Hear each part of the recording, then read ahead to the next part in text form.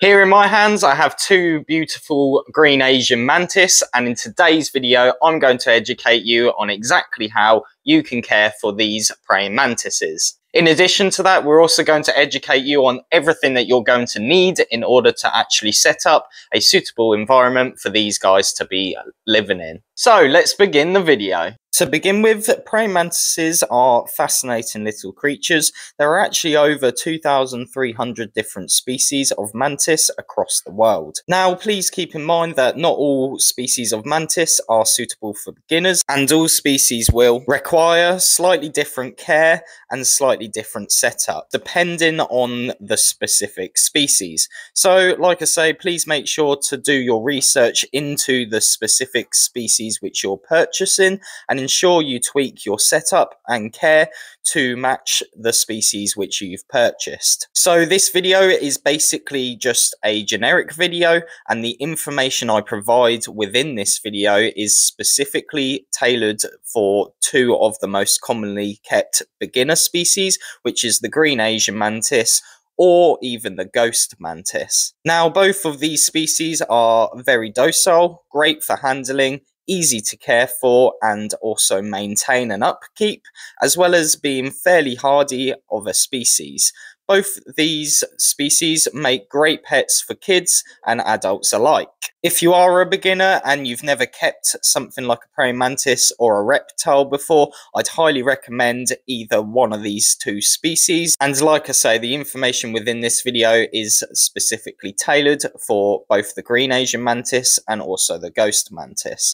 So to begin with, let's actually go over their enclosure and their enclosure sizes. So first of all, you want an enclosure which has a height of at least 3 times the mantis's length. Keep in mind that these guys do spend the majority of their time upside down at the top of their enclosure, and basically they gravitate towards height, so you want to ensure they have more height than length or width or even depth of an enclosure. Now, your enclosure size will basically depend on the size of your mantis. These little guys do grow rapidly, so I'd highly recommend having the different size enclosures readily available and ready to use for as they grow through their stages of life. Now, when you buy your praying mantis, it's highly likely that you'll get a very young mantis, considering they only live for a few years. So when you get your baby or juvenile mantis, I'd highly recommend starting off with one of these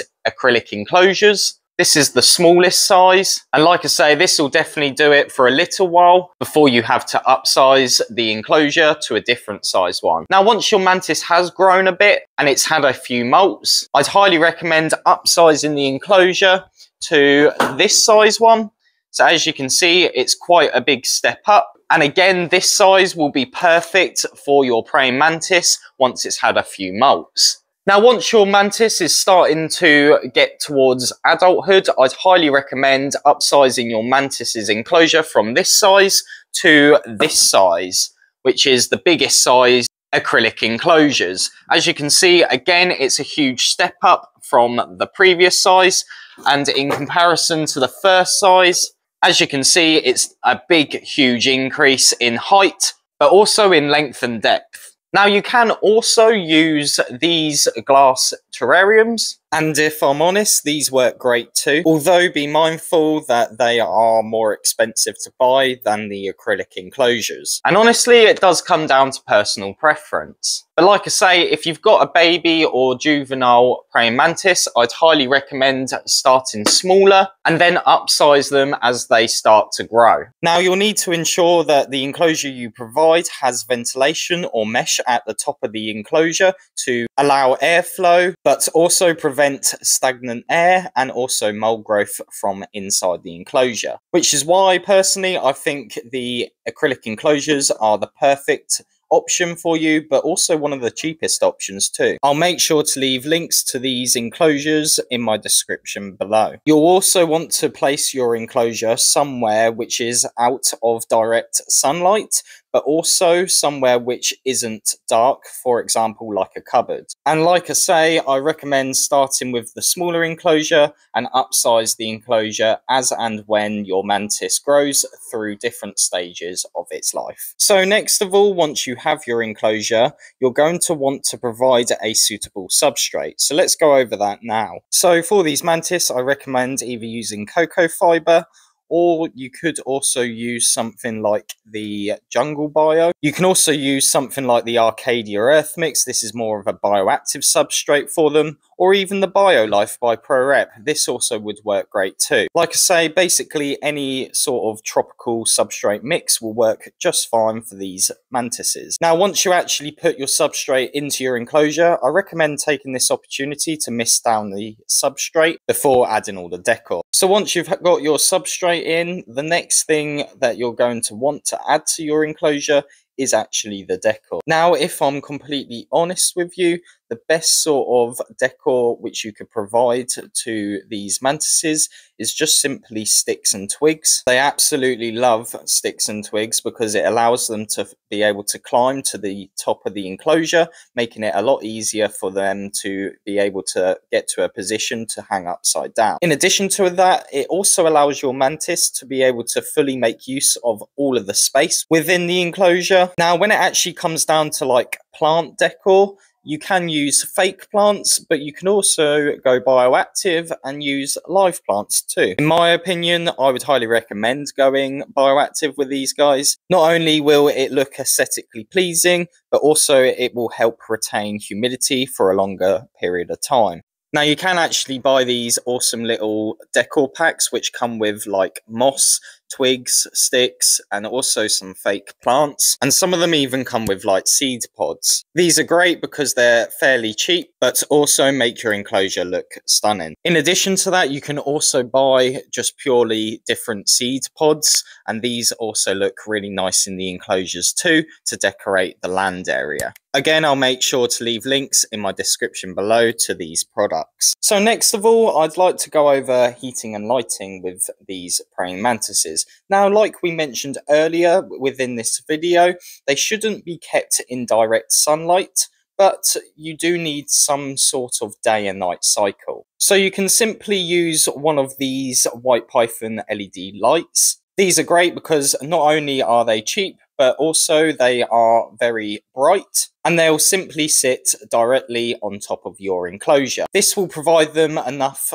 light for a day and night cycle, and all you need to really do is either switch it on or off each day, or you can even plug it in on a plug-in timer. Now, regarding heating, these guys don't really need much heating, if I'm completely honest with you. However, it does depend where you live in the world. These mantis only really need around room temperature, which most people's homes are usually between 22 and 26 degrees Celsius, which is a perfect ideal condition for these guys. Now, their actual temperature range would actually be 22 to 27 degrees Celsius, which is 71 to 80 degrees Fahrenheit. Now, if you find that your temperatures are below 22 degrees Celsius, that is when I would recommend maybe running something like a small heat mat onto the side of the enclosure and simply plug it in to a mat stat in order to actually control and regulate that temperature. But honestly, I would just recommend seeing how you get on before buying this,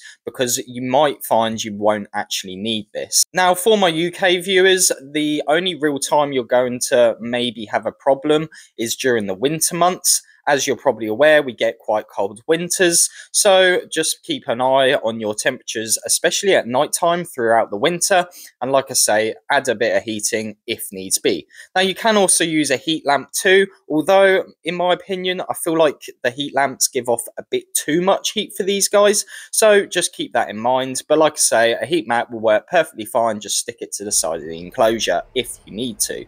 So now that we have covered heating and lighting, and you now understand what sort of temperature requirements these guys want, let's now move on to discussing humidity. Now, providing that you're using a suitable substrate, this should provide enough humidity for your mantis. Now, to maintain your humidity, I recommend misting down the substrate once a week, but make sure that when you do mist the substrate, it's only moist and not drenched or soggy. But also I would recommend to gently mist down the walls of the enclosure once every other day, and this will basically help upkeep the humidity, but also allows your mantis to have a drink and stay hydrated.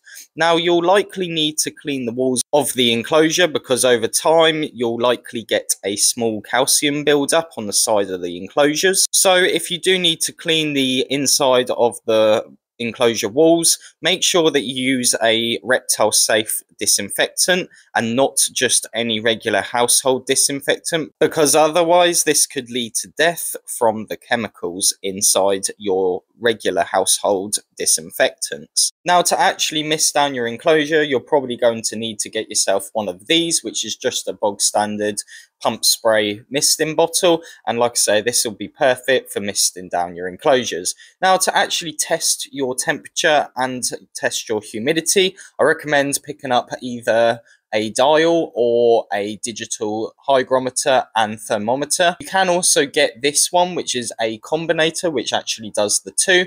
And like I say, there's quite a few varieties on the market. Like I say, just get yourself whatever one to test the temperature, but also test your humidity levels. So that's virtually everything that you're going to need to know regarding their setup and also the majority of their care requirements. So there are a few last little bits I'd like to go over regarding their care, which you'll also need to know about, and that is regarding their diet and feeding, and also you'll want to know about molting. So to begin with, let's go over their diet and feeding requirements. So first of all, I would recommend removing dead insects which haven't been eaten daily. Now, for their food, honestly, one of the best things you can feed them is fruit flies. Now, you'll basically want to feed an item which is roughly the size of the mantis abdomen. So for young mantis, you can start them off on the golden fruit flies and then upsize them to the standard size fruit flies as they grow in size. But also in the long run, you can move them onto the green bottle flies and also the blue bottle flies when they're actually adults. You can also offer them locusts when they're adults too. This will also be a great meal for them. I also would recommend to every so often feed them either mealworms or waxworms as a treat, but keep in mind that this shouldn't be a staple diet. This should just be every so often as a treat. If you want to also offer something different as a treat, you could also get a chopstick and put a bit of honey on the end of it, and this is honestly a mega treat for them, and they will love the honey which you give to them. But again, keep in mind that honey isn't a daily staple diet. Now, for young baby or juvenile mantis, I would recommend feeding them twice a week, and for adults, feed them once a week. Now, you should be able to actually tell if your mantis is hungry because their abdomen will basically become rather flat instead of being round and plump. When it's flat, this is a good indicator that they are hungry. It's also hard to overfeed mantis because if they are full and not actually hungry, they simply just won't touch the foods because they're not interested in food at that moment. Now, I'd also like to mention that your mantis may also refuse to eat when they are preparing themselves to molt, which leads us on to the last part of their care requirements, which is regarding molting. So when a mantis is preparing to molt, they usually behave almost sluggish and can also appear to lack in colour. This usually is the biggest indicator that they are about to molt. Now, when they do molt, they will basically hang upside down inside their enclosures and then slide themselves out of their existing fauna exoskeleton. Now, once they have actually molted out of their skin, I'd highly advise to refrain from handling your mantis for at least 2 to 3 days, as they tend to be rather weak and soft and also vulnerable for a few days after the process has finished. So like I say, just try to leave them be and let them do their own thing, and also let them harden up before you actually handle them again. Now, as long as you're providing adequate substrate and humidity conditions, it's unlikely your mantis will have a bad molt. However, I will say that this can happen. Usually the most common thing to happen though is the mantis accidentally falls from the top of the enclosure. Now, if your mantis does have a bad molt and does lose a leg or something, try not to worry about this, because they tend to regrow this after they have their next molting. So that's basically what you need to know regarding molting and all their last care requirements. However, there are a few other things I'd like to mention. So first of all, I'd recommend keeping your mantis on their own, as mantis can eat each other if housed together. Next of all, if you're wondering what gender you have, I will say you can't really tell as much when they are young, but when the adults, if you look at the underside of their abdomen, males tend to have 8 segments, whereas females tend to only have 6 segments. This is usually a good rule of thumb to follow to be able to work out the sex of your mantis. Now, last of all is handling. Please keep in mind that these mantis are fragile and can get injured easily if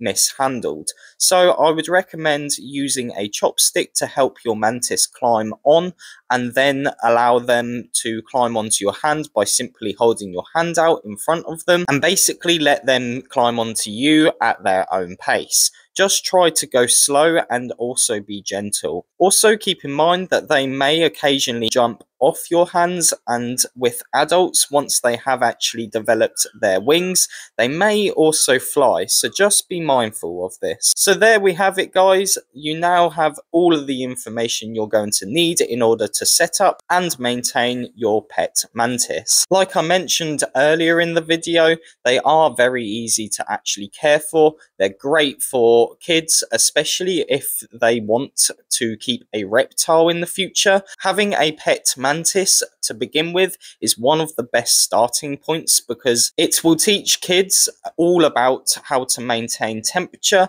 but also how to maintain humidity. But in addition to that, it's also learning how to actually care for something, as well as feeding it on a regular basis. Plus, in addition to this, they are fairly cheap pets to actually buy and also set up, as well as upkeep.